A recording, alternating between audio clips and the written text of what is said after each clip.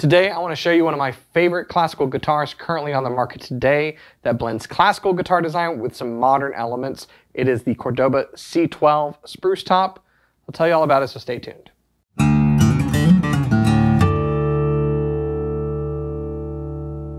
Hey, you're watching Alamo Music TV. My name is Chris McKee with Alamo Music Center in San Antonio, Texas. You can find us online at alamomusic.com. If you're new to the channel, make sure to subscribe, turn on notifications, and like our videos. If you want to support the channel, visit the link below and learn how to become an Alamo Music Insider. So today we are talking about Cordoba's C12. Now, the C12 is part of the Luthier line. It's actually one of my favorites in their lineup because I think it blends a lot of very important features. It blends affordability, classical guitar design, and some really innovative, more modern features. Now, when I say modern, some of the features I'm going to talk about today are things that came about in the 1970s. And that might not sound very modern if we're talking about flat top acoustic guitar design for like a steel string guitar, but for classical guitars, most of the design elements kind of came into their own hundreds of years ago. Now, there have been a number of design changes over the years and different builders doing different things on classical guitars. We'll talk about some of those in relation to what this guitar has that makes it a bit unique in the marketplace and something that you should know. But all in all, classical guitars are really classical. They really are instruments that have kind of been what they've been for at least 150 years from most manufacturers. What makes the Cordoba C12 unique is that you're getting a solid wood classical guitar, really a fine instrument at an affordable price, all things being considered, with some very, very unique elements that most classical guitars from manufacturers that are being built in factories throughout the world do not have these features available on any models. So let's talk about it. First of all, this is the Spruce top version. This C12 is available as a Rosewood, East Indian Rosewood back and side with a cedar top, or this one, East Indian Rosewood back and side with a Spruce top. Now, we've done videos on this before, but it's been a long time, so it's time to talk about the Luthier series again, because what you get from Cordoba in any of the Luthier series, whether it's a C9, a C10, a GK Studio, or GK Pro rather, a C12, is you're getting all solid wood construction. In this case for under $2,000 and really some fine appointments. So with this, the top and the back and sides are complemented with this beautiful pale maple binding and this back strip of flamed maple, which is stunning. You get a mahogany neck with a Spanish heel. You get your typical slotted headstock with an ebony overlay. Beautiful gold and ebony tuners with a 14:1 ratio.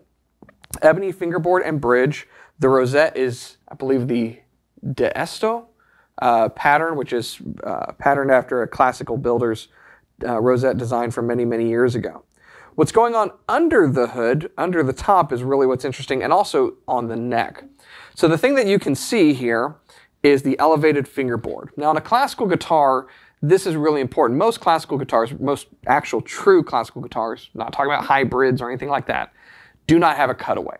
And so if you are trying to reach some of the upper register on the guitar, you really need to have something that's helping you out, kind of working in your favor from the angle standpoint. And that's what the elevated fingerboard does. By having this bit that goes over the top, it's changing the angle of the neck in relation to the top. And one of the big benefits of that is how you're able to reach over above the 12th fret where the neck joins the body and reach some of the upper register.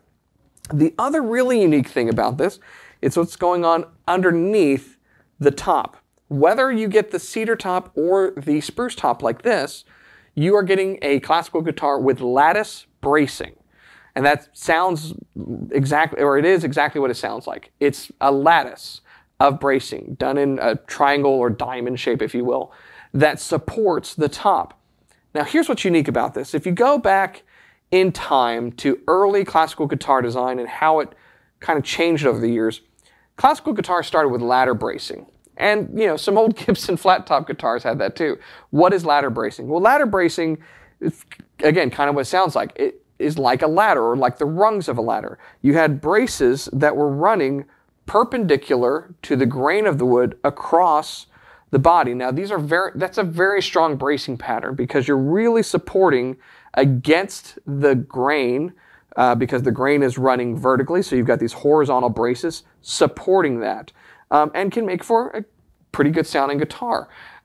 What happened after that, though, is a design that invoked what we call fan bracing, and that's actually what most classical guitars have to this day.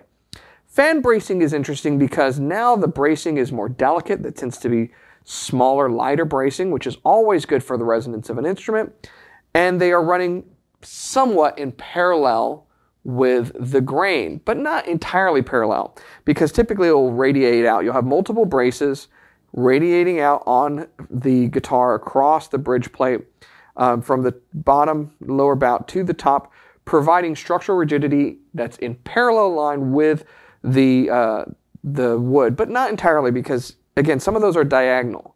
So it's actually crossing multiple lines of grain on the wood.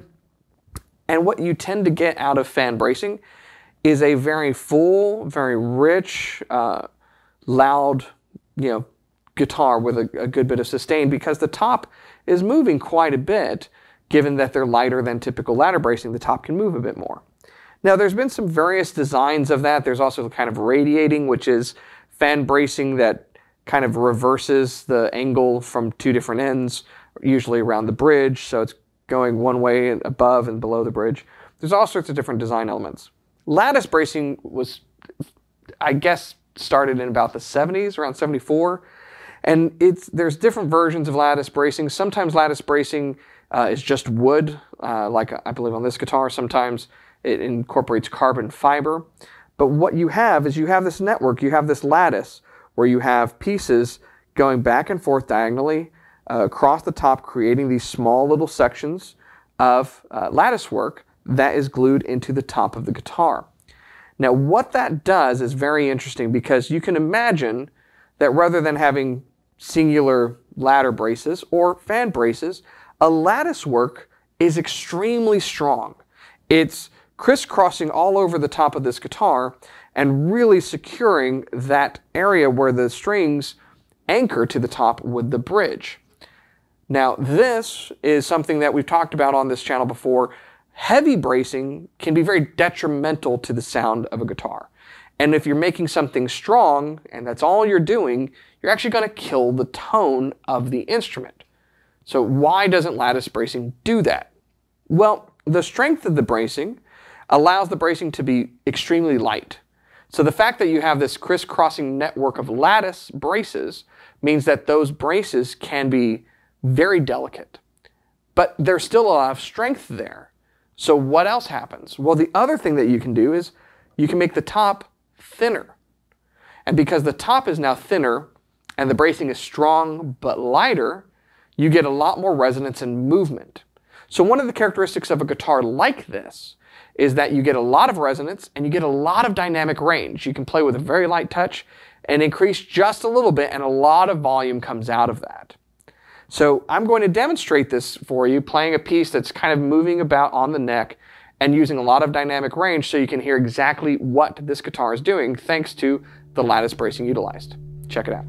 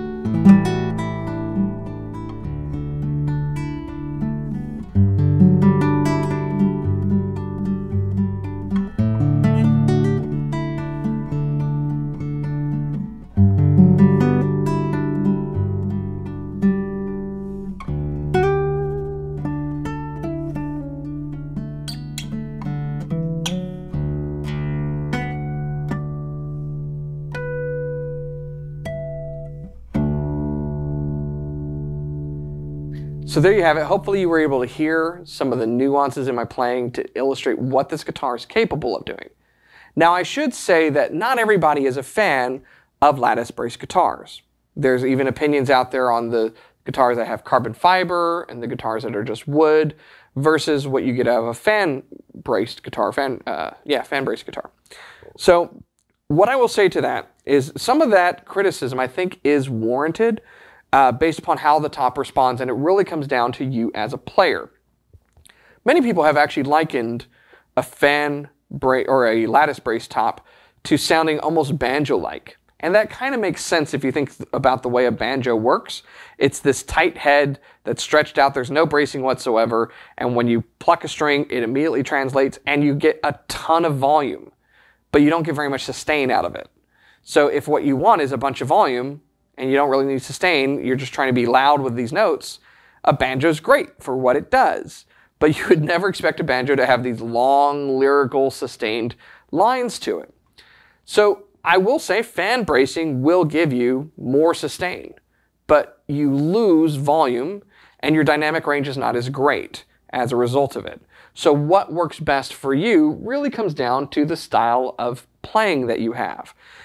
I will say, if you haven't ever played classical guitar, if you're a steel string player and you want to kind of dip your toe in it or you want to add that to your arsenal, definitely take time to compare. Now, if you look at Cordoba's lineup in this series, you have a C10 with a spruce top or cedar top and the C12 with a spruce top or cedar top that really give you those two options because the C10 is fan braced, the C12 is lattice braced.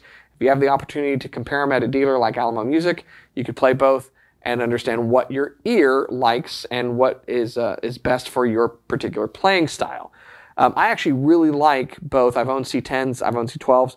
I really like the response. There's kind of a pop from the C12 that's really great. There's plenty of sustain just because of the nylon strings and how they're going to vibrate and that warmth, that rich warmth that you get out of them. And so I never seem to suffer from sustain, and this has a lot more volume than I would typically get out of something that would be similar with a different bracing pattern. So, and I also really like the elevated fingerboard. If you don't play above the 12th fret on classical, you probably won't benefit from it, but if you do try to reach up to those notes, it definitely comes in handy, and you'll notice it when comparing this to another guitar.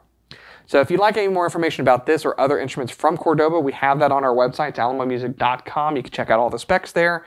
You can check out photos, and if you need help, you can chat with someone live and they can help give you some assistance and find the right guitar to suit your needs. Because I always say, really, and this is true, at the end of the day, the best guitar in the world is the one you're playing.